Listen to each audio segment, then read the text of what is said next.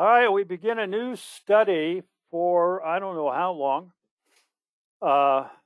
ethics, and I've entitled it The Basis for Successful Human Interaction.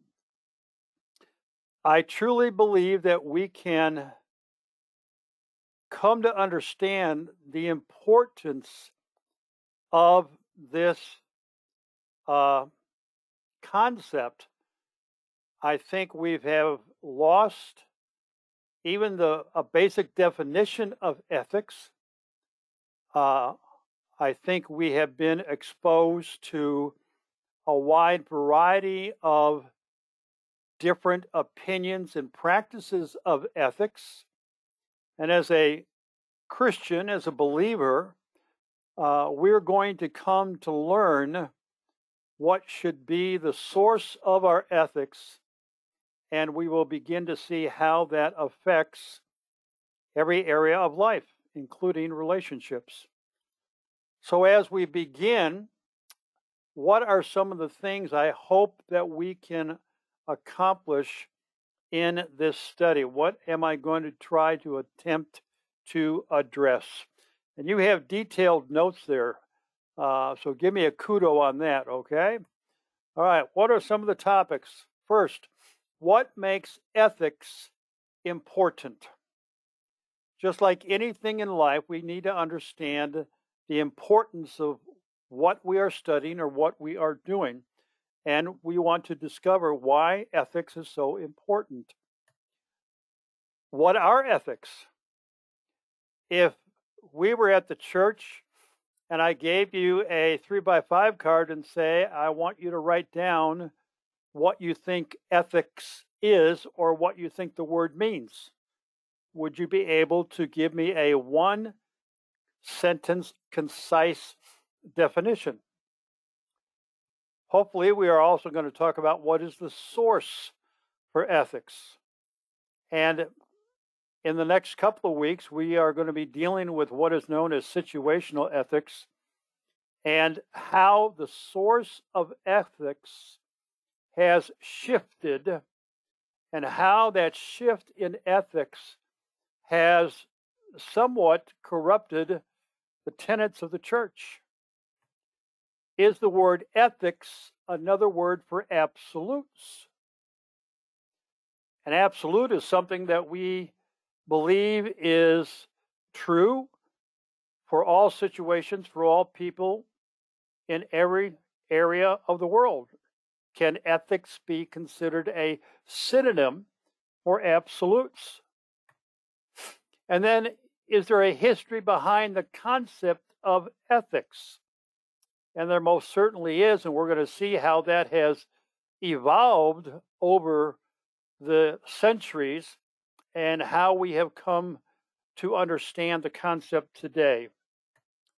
And should there be ethics in every sphere of life? Now, sphere of life, I'm talking about, should there be ethics in business, in medicine, in education, in religion? Should there be ethics in every sphere of life?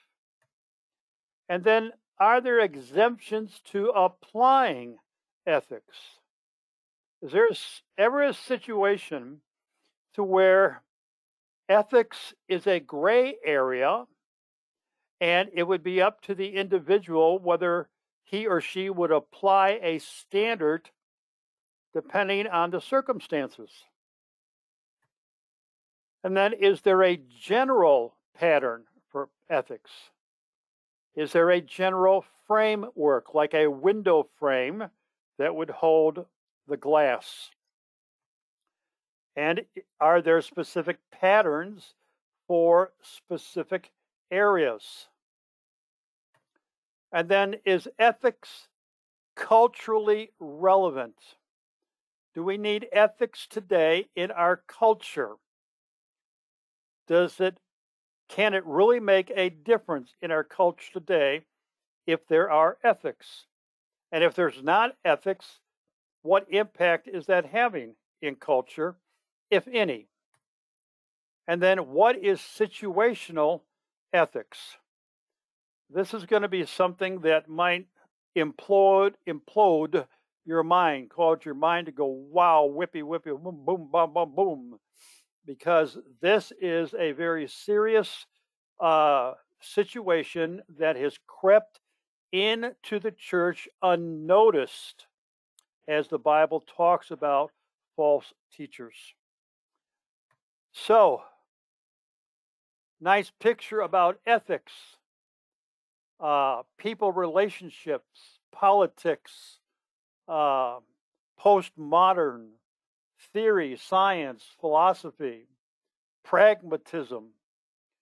Ethics carries a wide swatch in our world today. I want to give you some word pictures for ethics. I didn't expect you to write down that last slide, okay? That was just a visual. I thought to myself, how can we, are there word pictures that would help us understand ethics? And I've come up with about 20. Excuse me.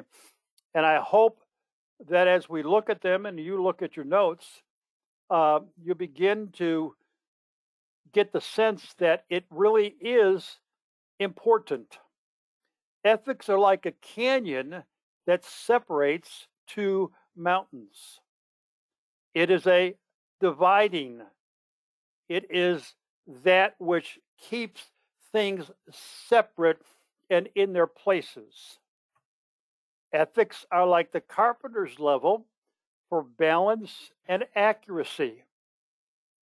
Carpenter uses a level, places it on some type of project he or she is working on to ensure that the wood, the metal, whatever is under construction, is balanced. It's not cattywampus. When it is balanced, then you can continue to add to it, continue to build, continue to strengthen it, whatever you need to do, but it needs to be balanced. Ethics are like the hash mark on a sports field, providing proper placement. You know the hash marks on a football field, every 10 yards, and then the hash marks in between. Maybe it's every 5 yards. It's been a long time since I've saw a football game. But they're there to provide proper placement for the football, the progression of the game, how much yards have been accomplished, how much further do we have to go. The hash mark is a definitive tool of measurement. Ethics are like x-rays, making internal problems a bit more clear. Now, I say that differently than what I wrote it because sometimes x-rays are not very good at looking deeply into the human body, and that's why they have MRIs. But the whole idea behind an X-ray or MRI is to look more intensely into the human body to try to identify what the issue is and avoid guessing. Ethics are like a doctor's stethoscope listening for irregular heartbeats. When I go in and see Dr. Zurad, he will take his stethoscope and put it on my chest and listen, and then he'll put it on my back and he'll say, take a deep breath. And he'll do that 4 times in 4 different locations on my back. And sometimes on the front, he says, it sounds like you have an irregular heartbeat, and I'm subject to AFib. Sometimes I know I have it, sometimes I don't. But evidently that stethoscope is able to help him listen to my heart and determine whether I'm in rhythm, how much I'm in rhythm, or possibly how much I am out of rhythm. Ethics are like the mechanic's diagnostic machine for a car. In the old days, if you took your car in and told the mechanic it's running kind of rough, he might go through a dozen different, let's try this, let's try that, come back and see me if it keeps persisting. Well, because cars are so digital now, so much of computers in the cars, they have designed machines almost like an EKG where it's hooked up to the computer in the car and is able to diagnose what might be wrong. I've taken my car or my truck sometimes out to Aaron because I was having a problem, and he's got this machine. He plugs it into the bottom of the dashboard and to the computer area there and clicks the button, and oh yeah, you have this, you have that. Simple fix. Ethics are like a plumb line determining vertical accuracy. A plumb line is a string that you tie to something above you with a weight down in the bottom, and the way it hangs will determine if it is vertical or if it's swaying to the right or to the left. Not swaying, but lining up to the left or the right, then it's not plumb. Ethics are like a caliper used to accurately measure the distance between two sides of something. Ethics are like a compass used by architects for determining the distance between 2 points on a map. Ethics are like a square when you are framing or when you need to find right angles. And this is helpful if you are constructing a piece of furniture. You want the pieces coming together to be square so that they will fit tightly. Ethics are like an angle gauge, which is capable of measuring angles so that you can determine if everything is at a true level.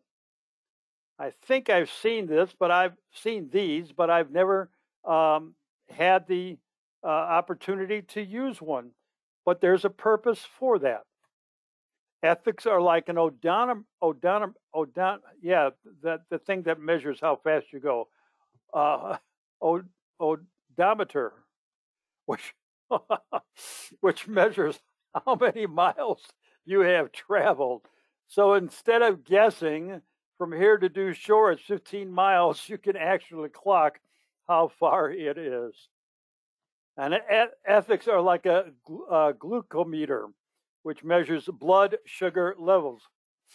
So occasionally when I check my blood sugar, which I should do every day, but I do not, I will prick my finger and I will take that little expensive $1 a strip, put it inside of the meter, touch it to the droplet of blood, and the meter goes 5, 4, 3, 2, 1, boom! And it will give me a number anywhere from 95. I've been a long time ago. I was up to 400 at one time. So it helps me understand. You lay off the ice cream, okay? And then ethics are like a veneer calpernin. I don't know whether I said that right or not, Carl. Instrument used to measure internal and external dimensions of an object with greater accuracy. So evidently this instrument was named after some guy that invented it. But again, what is it doing? It's looking for the dimensions, either internally or externally, of an object, determining greater accuracy, not guessing. Well, I think it's 4 inches and 5 hash marks.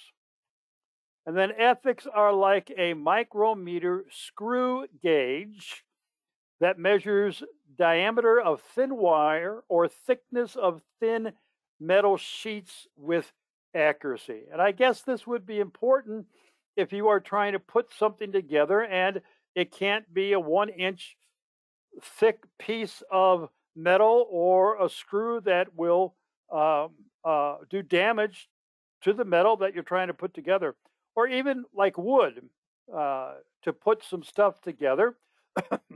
Carl was helping me put some cabinets together for the truck, and we were using 1/2 inch, and he was right. I should have gone to 1 inch.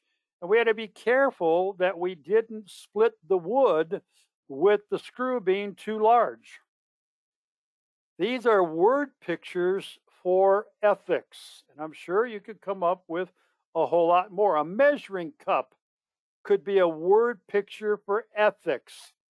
You look at a recipe and it says a quarter cup or a tablespoon. Carolyn had a very favorite recipe that she could pre-package ahead of time, and she called it crazy cake. It was a very simple recipe, and she could have a cake whipped up in probably 30 minutes. And it called for different measurements of a couple of different products. And one time when we were in Illinois, we were living in a 10 by 50 single wide trailer, 6 of us and a dog. That was interesting. The girls slept out on pressed wood doors elevated on cinder blocks.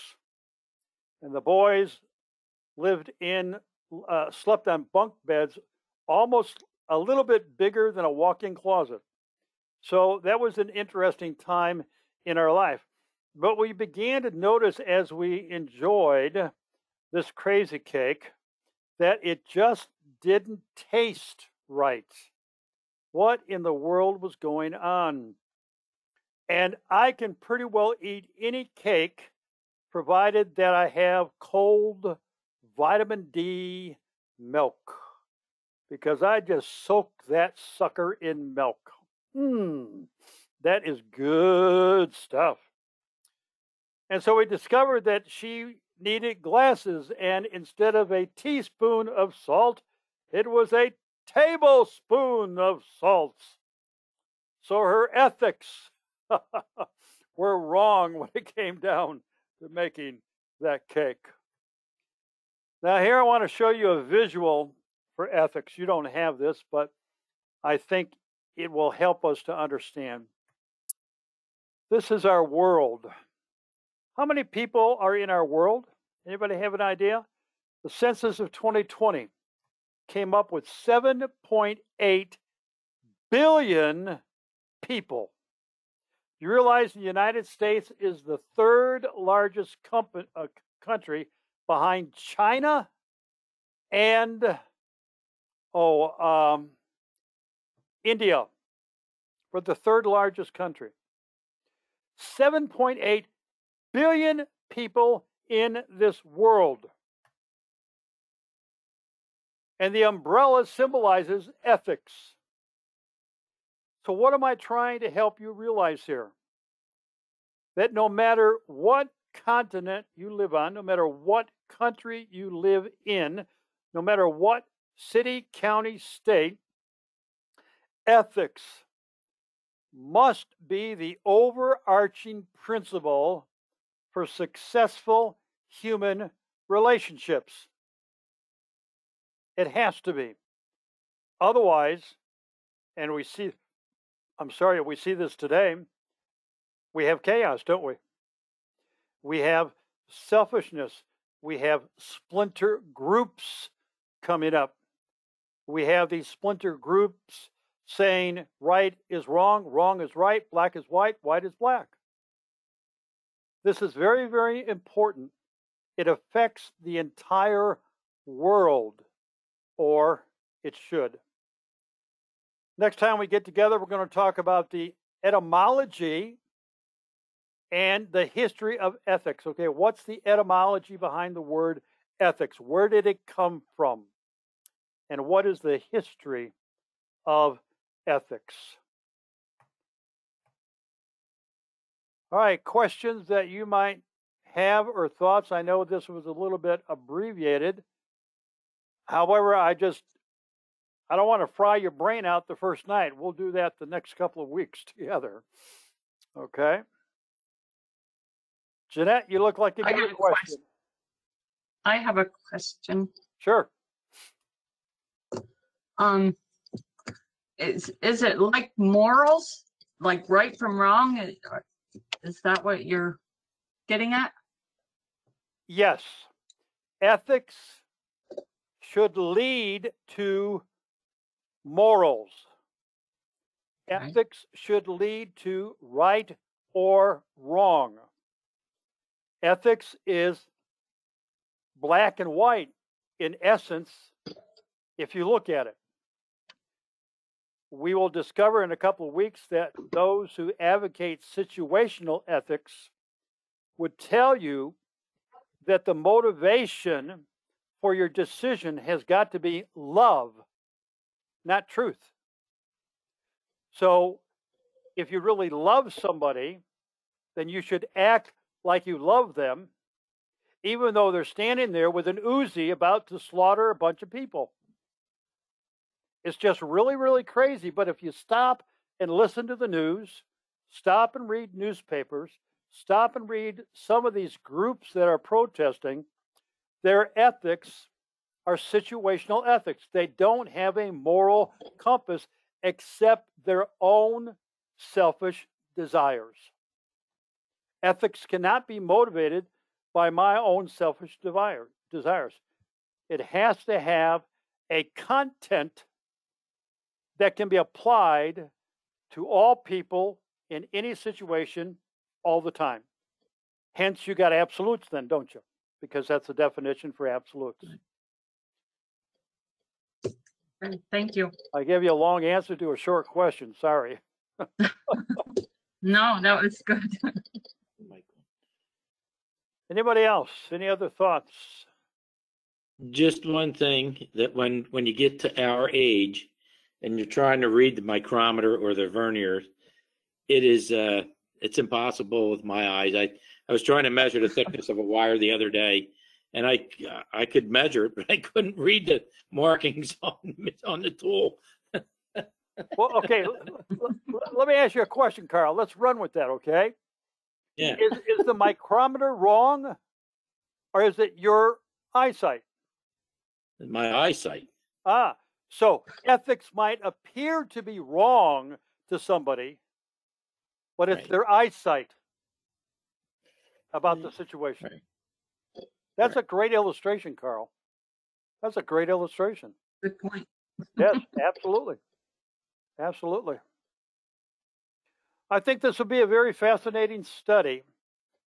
I want it more than fascinating. I want, like anything that we do, for this to begin to seep into your consciousness so you can interact with it, with the Holy Spirit, that when you are living life, you will know why you do what you do, because you are in the process of developing ethics.